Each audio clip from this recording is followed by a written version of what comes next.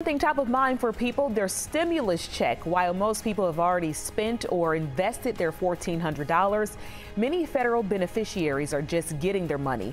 The fifth batch of money is headed for the Veterans Affairs beneficiaries who don't normally file tax returns. The plan is to make April 14th the payment date for those checks. We are Where Atlanta Speaks. A lot of you texting us tonight that you're still missing your money, and where is it? We hear your concerns, and here are 3 things that you can do. Listen up. First, file your taxes. The IRS needs your most recent income to see if you qualify. Keep an eye out for those plus-up payments.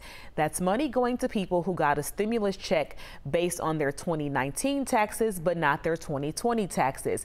And after filing, they qualify for more money. And finally, you can track your check status. Visit the Get My Payment tool on the IRS website. For more information on how to get your check, visit 11alive.com.